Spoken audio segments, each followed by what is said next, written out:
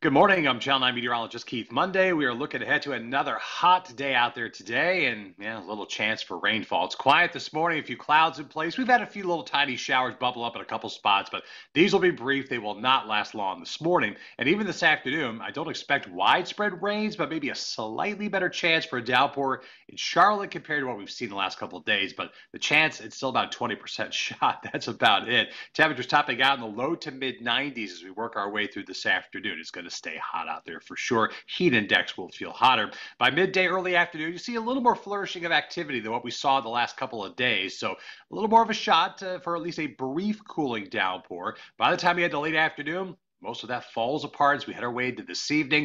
And that chance will grow slowly as we head toward the weekend. So our 7-day forecast, it's staying hot. We're going to continue with the lower 90s, heat index in the mid to upper 90s, and a chance for downpour does get better as we head toward Friday and the weekend. It's still not going to wash out plans, but at least something to provide a little bit of minor relief.